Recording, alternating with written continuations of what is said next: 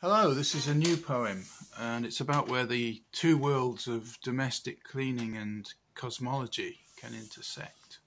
It's called A New Home for All Mankind. We hoover on a Saturday using an appliance whose internal contents grow in density, if not in volume, and the infernal white goods shop cannot supply replacement bags at any cost. The cleaner's built-in obsolescence leaves us in this situation. As we continue week on week, this vacuum cleaner constipation is sure to reach a tipping point.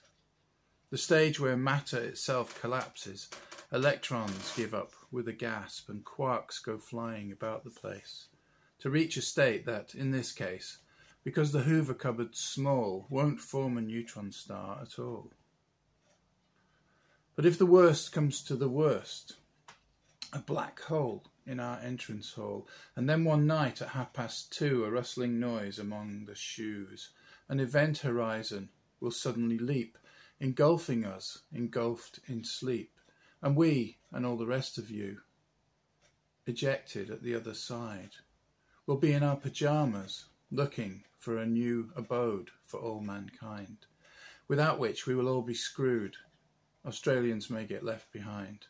And this, compared to Hoover bags, may not be quite so hard to find, and so we should keep this in mind as ambassadors of the human race, and always wear pyjamas just in case.